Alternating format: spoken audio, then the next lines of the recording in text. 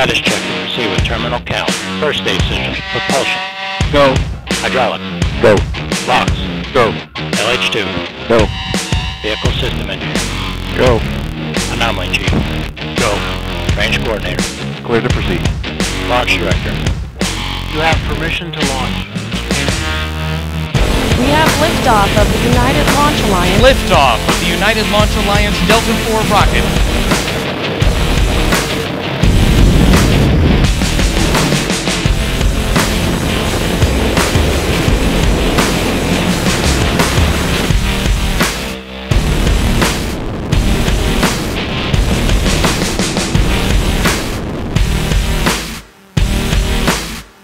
And we have good indication of separation.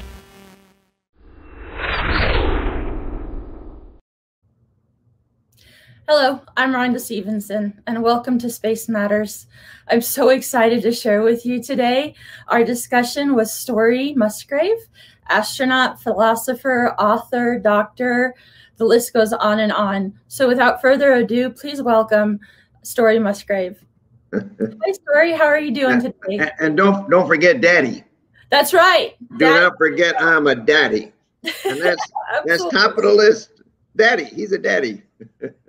I love it when you tell us about your kids. How old is your oldest and how young is your youngest?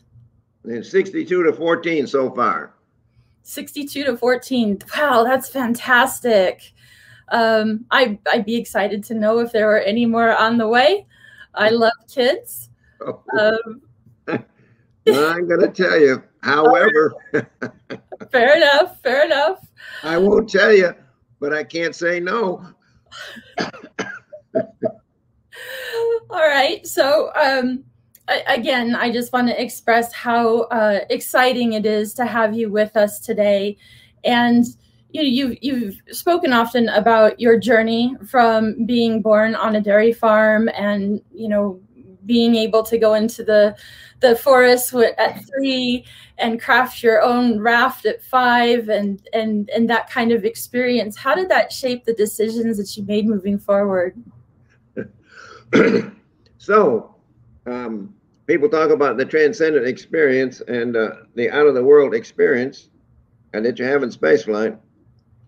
Believe me, Rhonda, the most powerful world I ever knew was age 3 in the forest alone at night. That is far, far out. If you look at a 3-year-old to enter the forest, not worried about getting lost, which happened now and then, but I could navigate somewhat by simply reversing what I see in the sky with the stars. But I could also put my hand on the moss on the tree. So in New England, in Western Massachusetts, of course, the north side of the tree had never seen the sun. And so the bark feels very different on the north side, but I would navigate by simply reversing my feel of the bark on the way out. If I got lost, I just go to sleep out there and pick it up in the daytime. But for a 3-year-old to have the faith that whatever is out there will not only not hurt me, but will look after me. And the faith in the heavens and the faith in that whole process, I just want to say that is further out than anything I ever did in space. So and was it's there for anybody. Was that an experience that then, enabled you to move forward and learn how to make rafts at 5? Yes. And put them out on your own? Yeah. Wow, that's amazing. And obviously you had some mechanics abilities moving forward into becoming a mechanic. I had to, and I had a mom that somehow had the faith all this is going to work out. What was it that motivated you to join the Marines? Well, as I said, my farm went broke, and so I left school, and I became a heavy construction equipment mechanic. We finished building the Massachusetts Turnpike, and now so I don't have high school, and I'm out of a job, and this was just the greatest opportunity. It was just sitting around. It was just a huge opportunity. And of course, they had the spirit. I didn't know anything. I joined the Marines at 16. I lied about my age. And the Marines, I'm a simple-minded farm kid. It's not like, the government's doesn't know where or when you were born. The paperwork caught up and they said, Private Musgrave, you're lying on government forms at the age of 16. That's not a good start. But sir, we still love it. Just come back when you're 17. So, but it was, for where I was, it was a perfect opportunity, and you simply see the path. But it's I don't know where this is going. It's just, I need a step now. I need to do something now. And I can join the Marines without high school, and and there's opportunity. So I don't know where that's going. I got no idea. It's the next step. It's just grabbing something. But look at the path, and my goodness, did it work out? Yeah, I would definitely say it worked out. What's how did you, in the Marines, how did you go from mechanic to pilot? I didn't fly with the Marines. I couldn't without an education. Okay. I flew in the right seat, called a forward air controller or air ground coordinator. So I couldn't fly without high school. And then did that lead to becoming a parachutist right away, or how did that evolve? That's nuts. I'm in medical school at Columbia, across the river, across the Hudson in Manhattan. And I heard that they were falling out of airplanes. Now, this is brand new. The sport was not in the United States. It came from France in 1961. But that was a very strange idea to me, because we weren't free falling. No one's doing that. But this idea of falling out of airplanes was very appealing to me. And so I said, we better go look into whatever they're doing across the Hudson River, Lakewood Sport Parachuting Center, Lakewood, New Jersey. But it's very important to say that when I went there, I took my whole family with me. You cannot possibly be in medical school with kids and a family and say, I'm going to go fall out of airplanes. That is not a sensible thing to do. And so I went to medical school, and, life happens. I had no children when I entered medical school, but until I took OBGYN courses and found out where kids came from, they were popping out every spring. And so there was, we had no kids when we went to Columbia, but we left with 4 of them. So you see how life happens. But this was the most marvelous thing, Rhonda. We had a gorgeous time in New York City. And Columbia is the most outrageously beautiful medical school, and 100% of everything I did was right there. It was just beautiful. So between Columbia and all these young kids and doing stuff, but so I took that whole brood, some of them not even a year yet. I took them out, and they didn't go parachuting with me, of course, but they participated in all the studies. They went to all the classes. And when I jump out of an airplane, they are there next to my instructor who's talking to me in the helmet, and they're there, and I come down and I land right next to them. So the family had total faith in this person is not going to allow anything bad to happen. They had the faith that he does the details. And so, but there, see, at the early stage, I'm doing the details. And so that was my bachelor's degree. Complex calculus and multivariate statistics. Due to factors are going to affect your outcome, and you can guarantee the outcome. So education and your medical degree, what else is driving you at this point to keep pushing your curiosity? I don't know. You don't know? No, I don't know who I am, and I don't know where I came from. Well, you have said that I don't know where I came from. Curiosity is never alone. Imagination always goes with it. And I guess, what were you imagining for yourself as you're going through these experiences? Are you headed to Alpha Centauri yet, or what does that look like? No, I wasn't in there yet. In fact, space came much later in this entire enterprise. So as you well know, the earliest astronauts had to be military pilots, of which military test pilots, of which I was not. And so that was that was something of interest, but it's nothing I can do. The door is shut. I can't do that. So, but during my surgical training, I'm heading for neurosurgery. That's brain stuff, of course. And during my surgical training, National Academy of Science and NASA were putting their heads together about flying formerly trained scientists in space to get a bigger return from spaceflight. And I said, my goodness, leave me alone. I'm trying to grow up. I'm trying to stay with something. You don't know, that's me. So I went there, you see. I know National Academy is not looking for more clinical training. No, they're looking for science. So at that point, I left my clinical training and went into postdoc fellowship and another degree in biological physics. So I'm just, you know, it's the next step. And so I add education to the next step. So when you're next step, then NASA announced that they are looking for mission flight specialists. And then the door opens.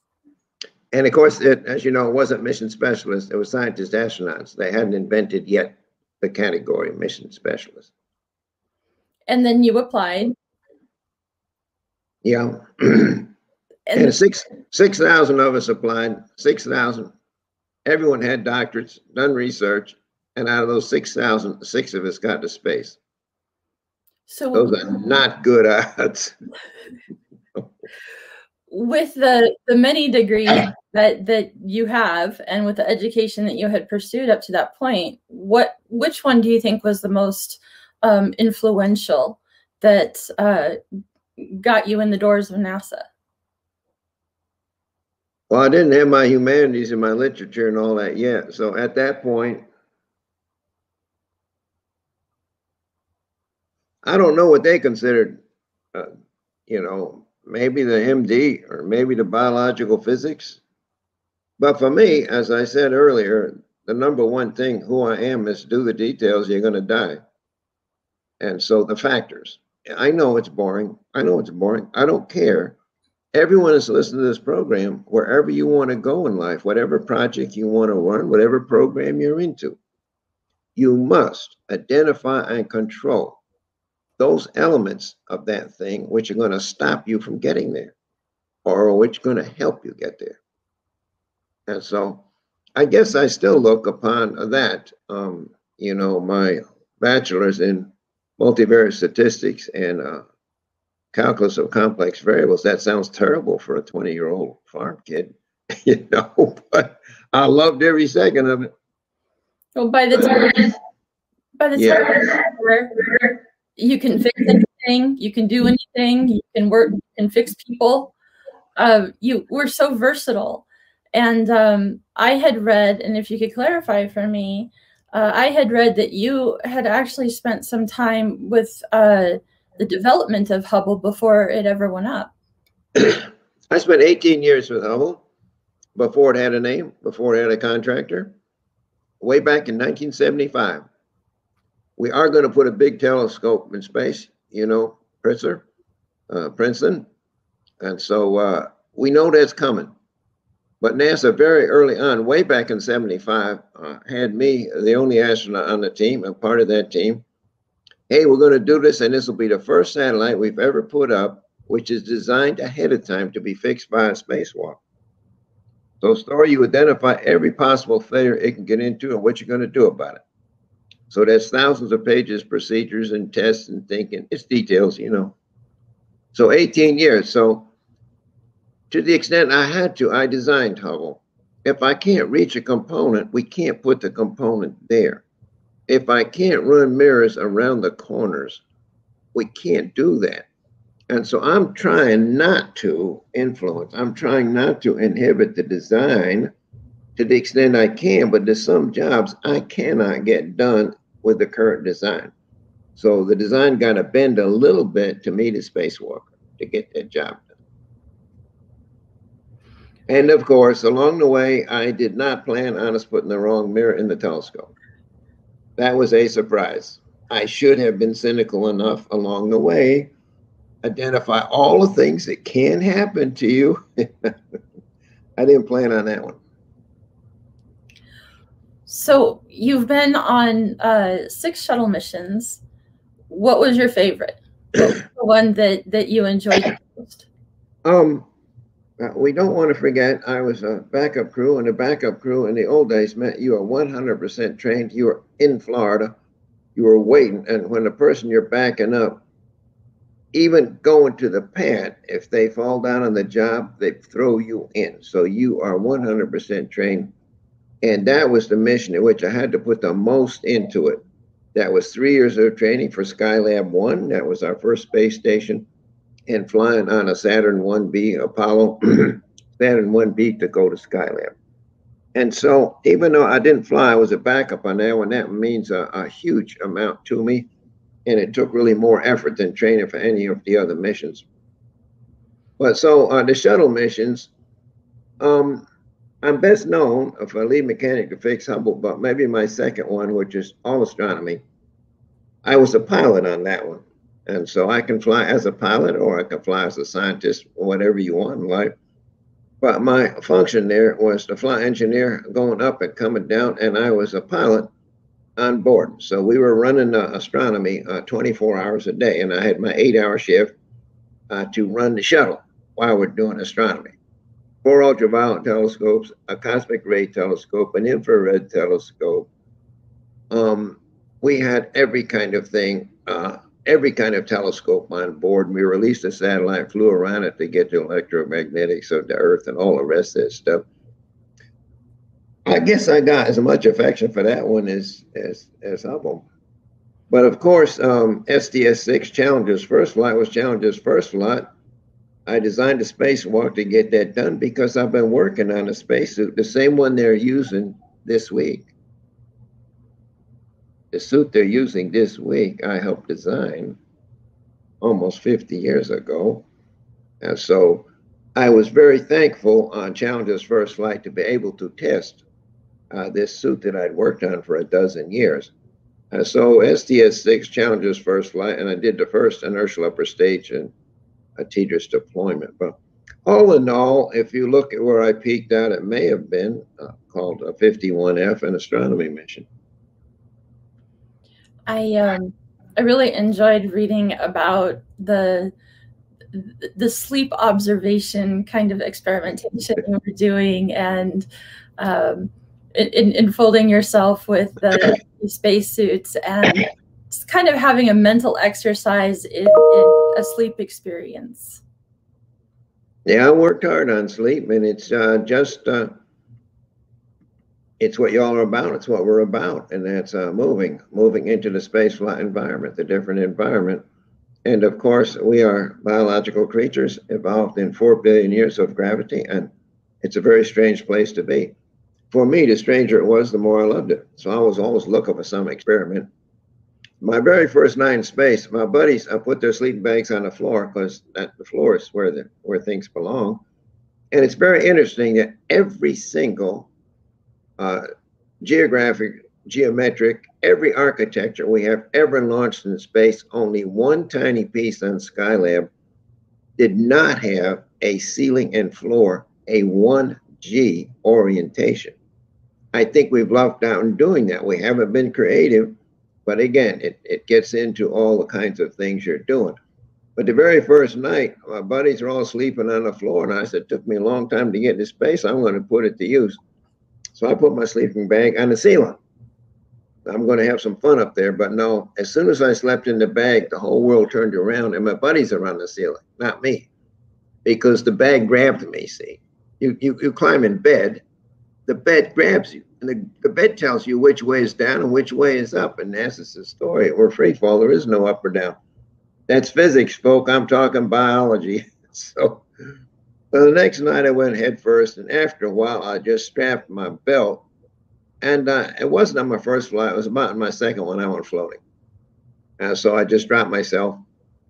Dropping yourself is a real art. How you get off of structure is a real art. Because if one finger is touching when you get off and the other is not, it'll impart a force on you. And so to get a perfect drop where you're in the middle of absolutely nowhere is a real art form. And you may be there half an hour. You may be there an hour before you touch anything after that.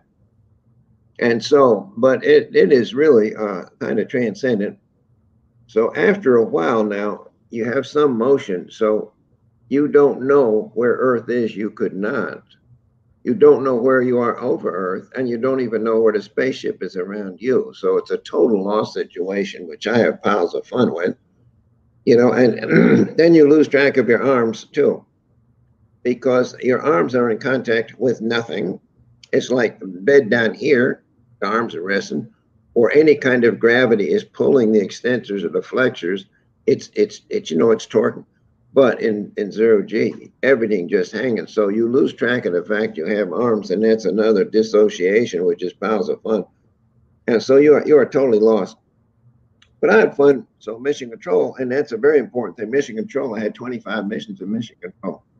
I was your lead communicator, and maybe it's more important than what I did in spaceflight. I was your lead communicator for 25 missions. Nobody came near that. That's how I really learned to be an astronaut.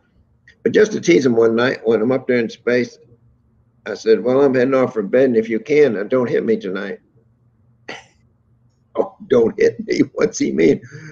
So the flight director, the flight dynamic says, I know what he means. He means when we move the vehicle, don't bump into him. That's what he means. Well, the flight director says, can we do that? He says, no, sir, we can't.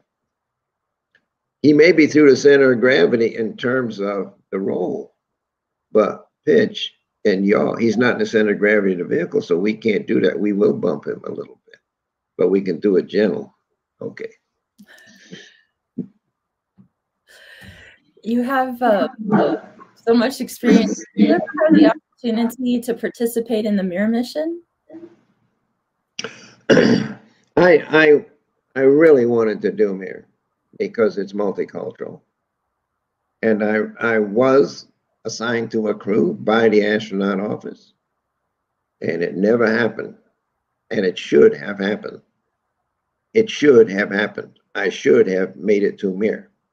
I also should have made it back to the telescope another time. Other people did.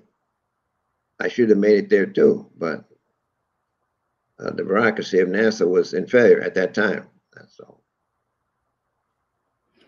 How do you feel that what we had been doing after the end of the shuttle mission and the collaboration with using Soyuz rockets to get to the International Space Station, how did Mir influence that dynamic?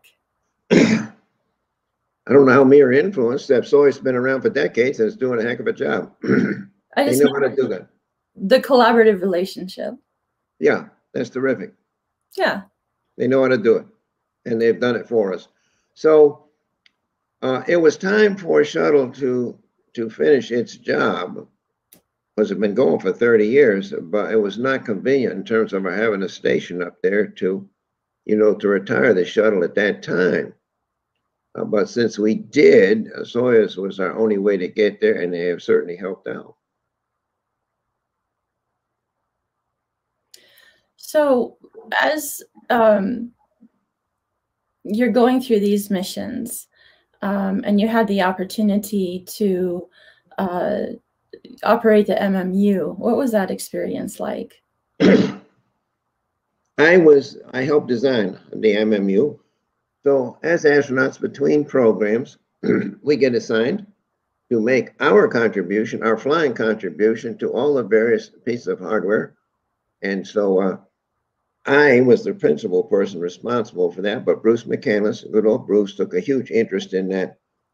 And thank goodness he got to fly. So I never got to fly the MMU. And in fact, you know, I only got to fly twice. Okay. But it's a very reasonable thing to do. It's just a jet of fuel. I mean, gas.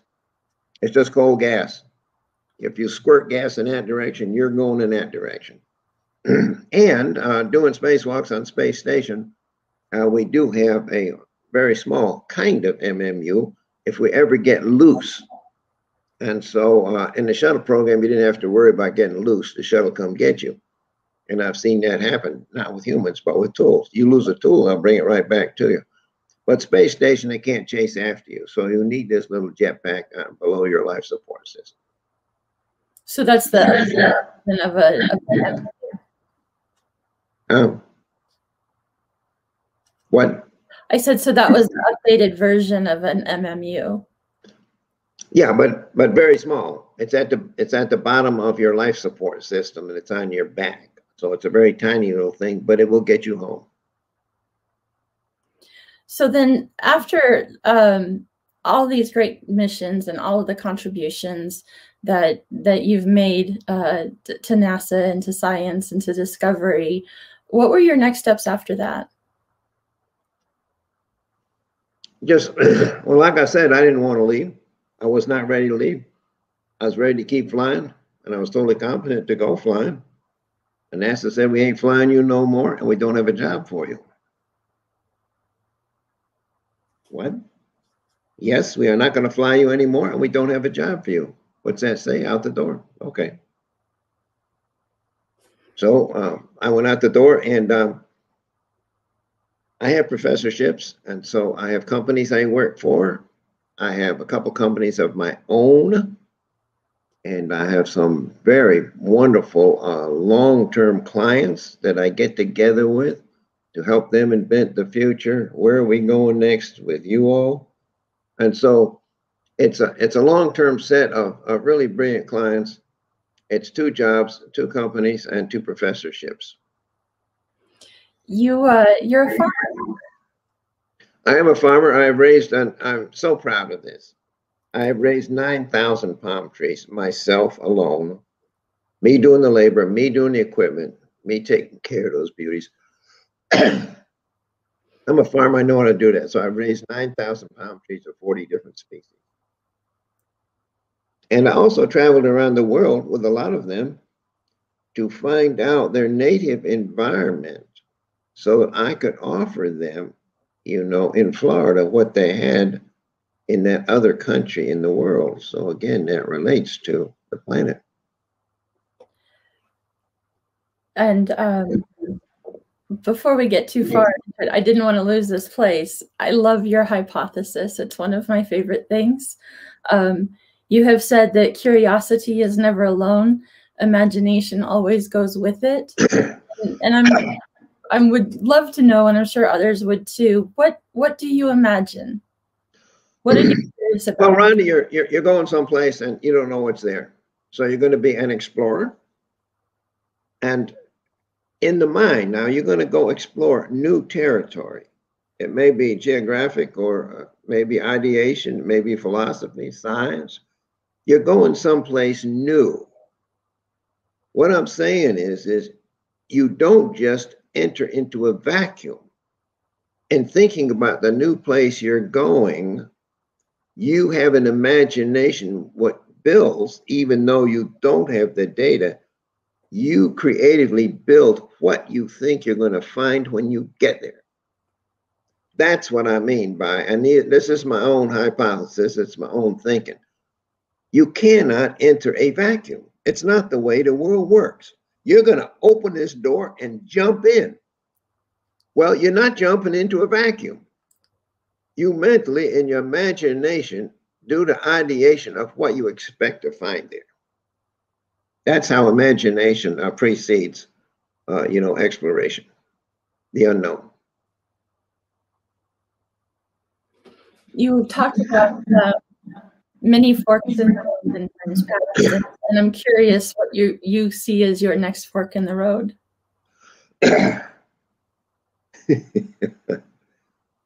My next fork in the road, Rhonda, is leaving this planet. What are it's you? That simple. It's that simple, ma'am. We ain't gonna run away from it. It's here and it's now. I'm going on 90. My next fork in the road, my next adventure is leaving the planet. People may not want to hear that. It's life. And I'm going to leave the planet, and I'm going to leave it right. The ultimate space flight? What? The ultimate space flight? Yeah. I don't know. So, yeah, you're right. I should put my own words to work. I need to have my imagination as to what that world is about out there. I'm sure that you're going to be around for a while. You're tremendously physically fit. So this bodes for other But, conversations. yes, but what you said is right. But that is not going to allow me to avoid what's going on and to leave unprepared. Okay, so how are you preparing? What does that look like? What are you curious about? What kind of legacy? You don't want to hear all that. It's, you know, it's simplification of life, clutter, and it's looking after my gang, my 7 kids, and cleaning up my act, making it simple, and getting ready so you're not leaving a lot of undone things for other people to try to work out when they have no history and they have no understanding. It's just preparing yourself for the journey. I don't know how many people do that. I would like to know, and I'm sure others would as well, with regards to imagination and the journey. I also know you to be a great communicator with children. And I'm wondering how that has impacted the influence that you've had working with Disney, or how it's impacted you, and what kind of engagements you have to the next generation. I love kids and I work with them and I help them explore. And I help give them the message we've done here today. It's one tiny little step at a time. Don't worry, just take the next step. Keep moving. It don't matter where you go, because you're not going there. Hey man, this 7, 8-year-old that's riding the combines, that's in dust so heavy he can't even see his own hands, and the balers were not tied to knots back then. So I'm sitting in all this dust, and if I leave my hands in that machine too long, they're going to be in there forever. The amount of injuries I was going through on a farm are just ridiculous. But so you don't know. So that 7-year-old kid did not know he would be on Tau 0 today. You don't know. Keep it rolling. Keep it rolling. You had said, yeah. You had said to me at one point that you didn't want a legacy.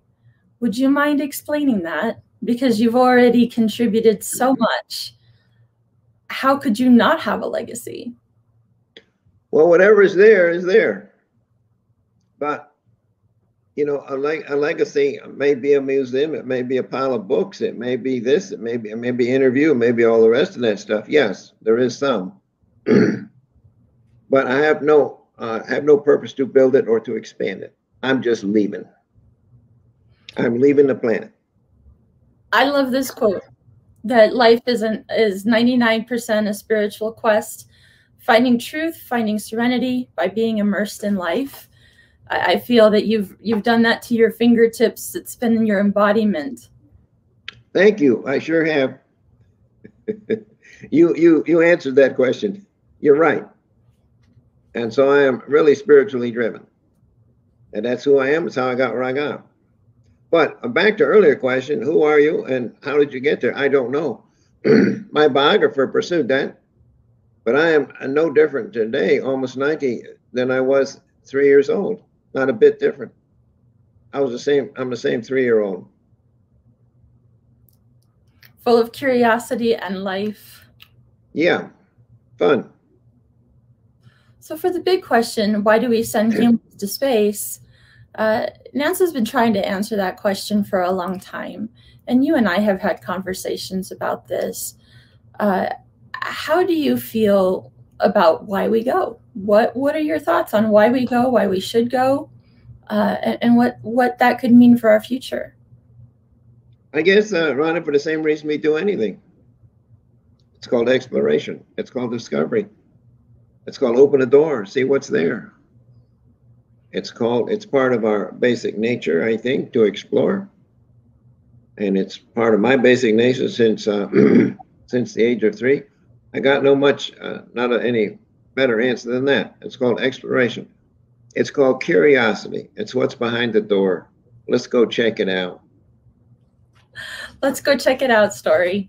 Thank you so very much for your time today. This was just a joy. You are a treasure. Thank you from the bottom of my heart for all that you've contributed to this world. We value you so much. Thank you so much, and for bringing me to your readership. And I think we discussed around a whole bunch of lessons that you can immediately apply to your personal life. You're not sure where you're going, and you just keep it moving. You take the next step, and you grow from that. Then discover what I got now and where I go next. So I think I thank so much for bringing me to our audience, but I think we did cover a lot of lessons that they can take with them. Absolutely. Absolutely. Thank you. Thank you so very much. Okay. And so now we're off to the beach. Yeah, I'm going to go run. It's addictive. It's totally addictive.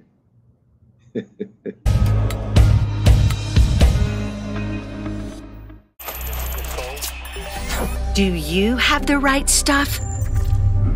Then blast off to Janet's Planet Virtual Astronaut Academy. Learn from real astronauts, real pilots, real space experts, and real engineers. Welcome to Janet's Planet, where we're traveling at the speed of thought.